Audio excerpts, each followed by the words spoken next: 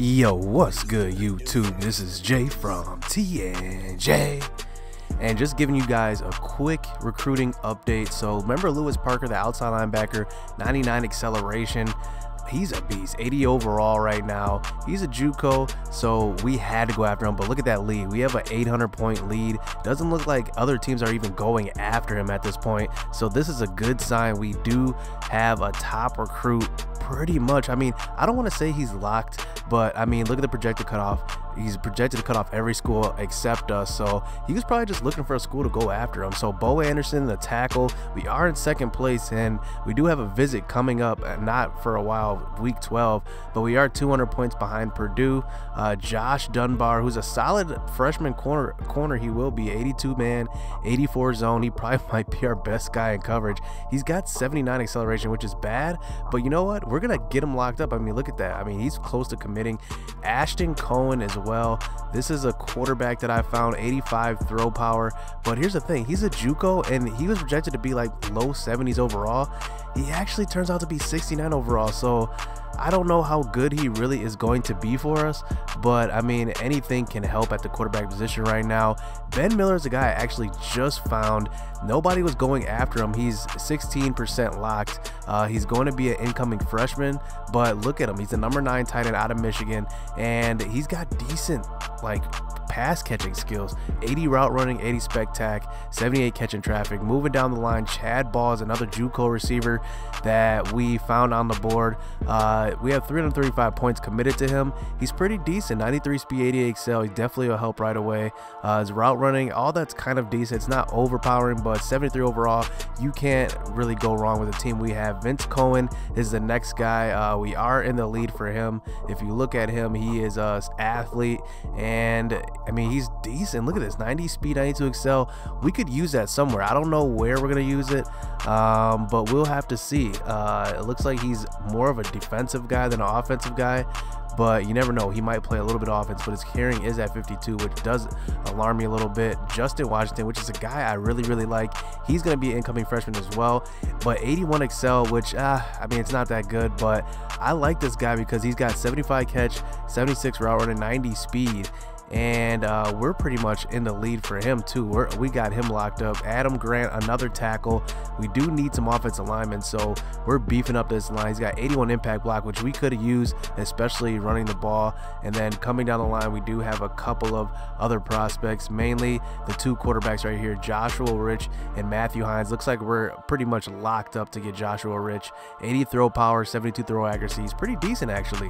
And then we have Matthew Hines. So that's going to do it for our recruiting board. We do have to schedule a couple visits, but let's look at our matchup against Wisconsin.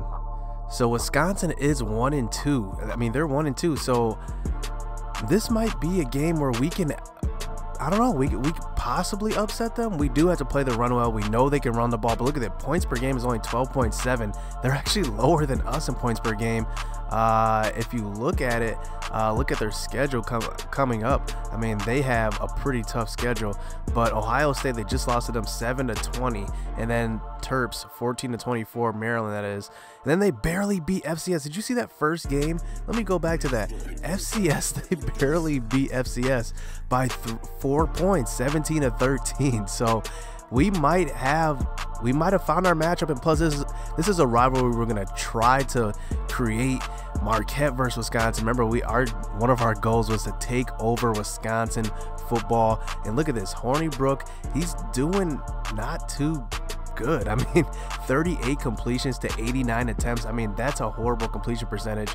And then Jonathan Taylor, he's got 2 touchdowns in the year, 248 yards through 3 games. I mean, you would think a Wisconsin running back would have at least 300 yards by now, but man, let's just hop into this game, man. I'm excited about this one because we got to stop the run, and we're not really known for stopping the run, but if we can focus our defense on stopping one thing instead of having to deal with so many athletes like we had to do with Oklahoma, we might have a better shot. So man, let's hop into this.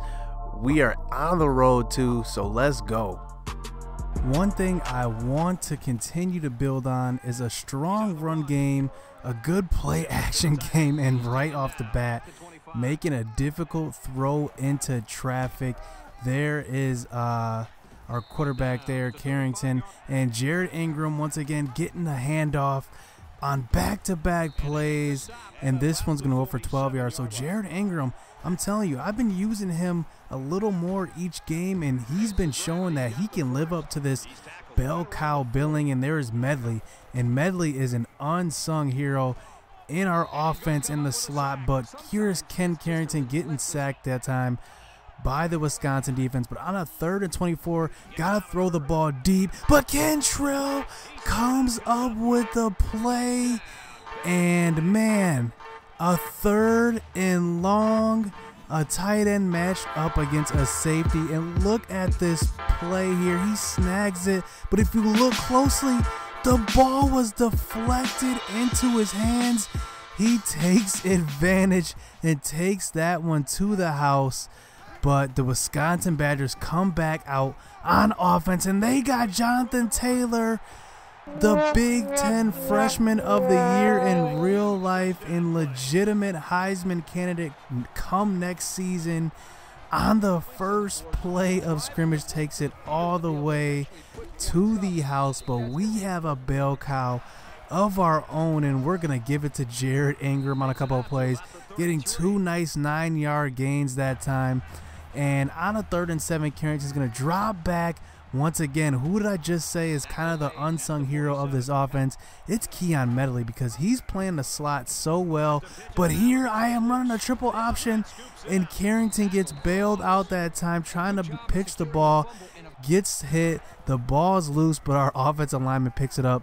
So once again on a 3rd and 6 going for it, but Deontay Williams is there for the deflection. So we do go for it on a 4th and 6, but Carrington cannot get it to the receiver on the curl route. So it's kind of like, it's not like a punt, but I mean, they don't take over with great field position, but they're right close to the 50. But Jonathan Taylor finds the cutback lane, gets open, and man, he is just a monster. Look at that, slipping off a tackle, getting up inside the 15-yard line. So on a 1st and 10 at the 15, Hornibrook's going to drop back, have all day to throw into coverage, and that one's almost going to be picked off, but their receiver somehow comes up with it. And you know what, Jonathan Taylor finishes off the drive, and the Wisconsin Badgers, this is the battle for Wisconsin, and they are up 14-7 in this one at Camp Randall.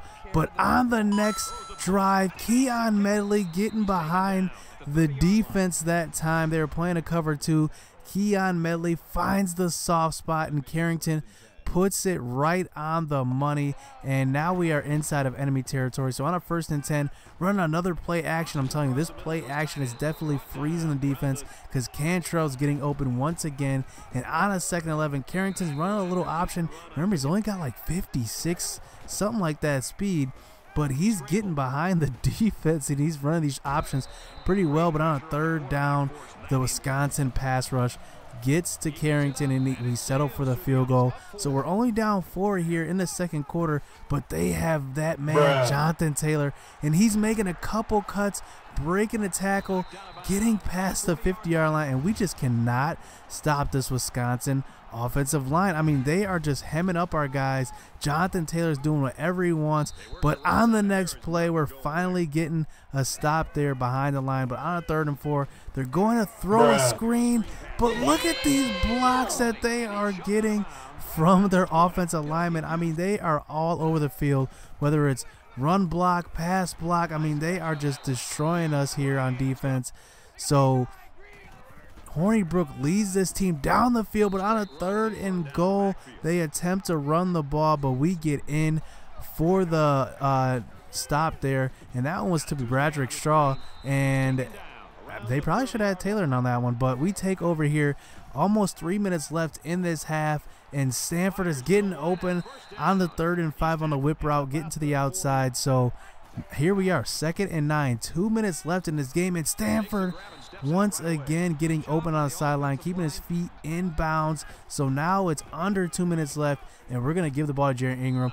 Keep that balance going, because this run game is really working for us. So on a 2nd and 2, Carrington's going to drop back and find McCray over the middle. Haven't heard his name yet this game, but he gets the catch on that one.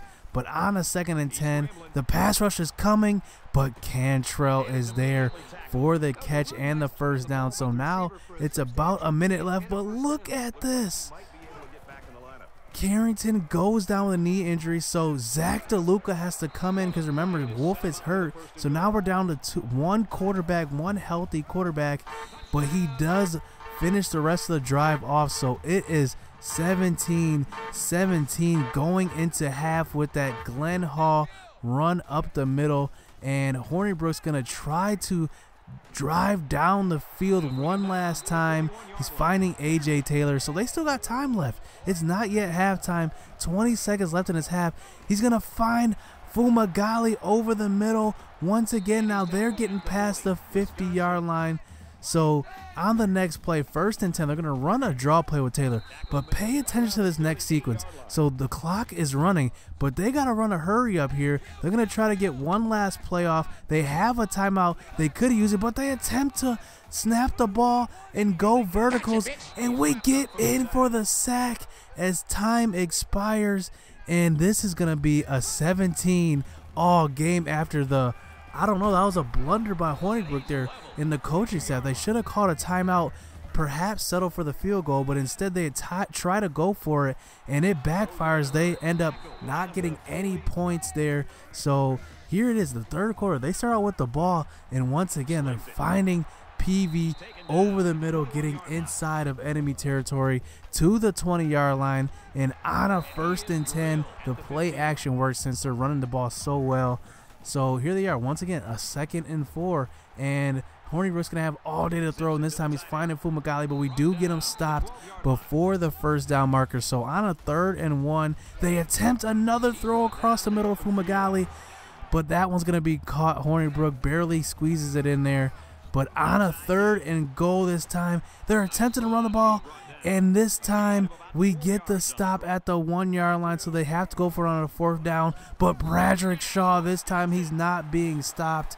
He gets in for the touchdown. So now Wisconsin is up by a score, and once again another triple option. It fumbles, and luckily our offensive lineman Larson falls on it. That could have spelled disaster for this Marquette offense.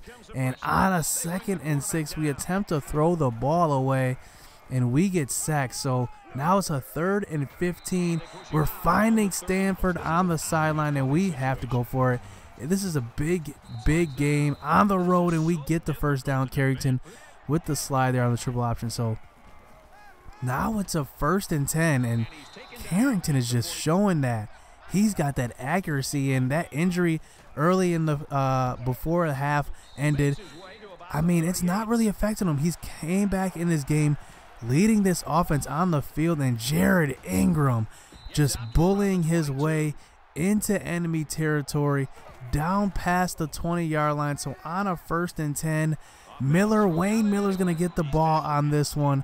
In the slot, he's filling in for some tired receivers, and on the next play, a couple plays later, Wayne Miller should have had the end zone on that one, but he gets stopped. So on a 3rd and goal, we're attempting to run the ball, Glenn Hall, but we're on the 1-yard line. We gotta go for it. So we run the exact same play, and their defensive end block sheds our guard that time and gets in for the stop. So that's devastating here to start the 4th quarter. We had a chance to stop it, but they attempt to run the ball, get it out of the goal line, and we ended up stopping them, and they forced a punt. So Brad Spencer is back to receive this punt, and he starts us out with a nice 16-yard return to set up this next drive. So there's 6 minutes left in this half, and Herman Rogers finally gets involved in this game on the play action, and Ingram bullies his way into the end zone, and man, Ingram is showing that he is a monster,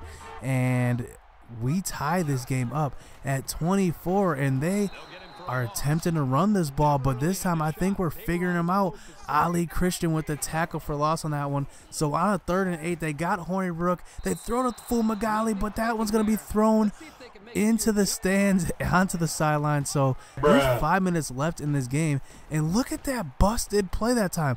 That was supposed to be a jet sweep, and somehow Ken Carrington kept it, and we get a 9-yard game out of this. So it's getting towards the end of this game here, so I'm going to be trying to run the ball all I can, run the clock, and as you can see, there's 3 minutes left in this game on a 2nd and 10, finding Cantrell on the play action. So 2 minutes left on a 3rd and goal, attempting to run a triple option, and Ingram's going to stumble up past the first down marker. So now there is 30 seconds left in this game, just trying to get the ball to the middle of the field, and Wisconsin calls a timeout, stops us on 4th and goal, but we convert, and it's going to be 3 points on the board for the Marquette Golden Eagles. But Wisconsin, they got 20 seconds left, 2 timeouts left. They throw a screen pass on the first play.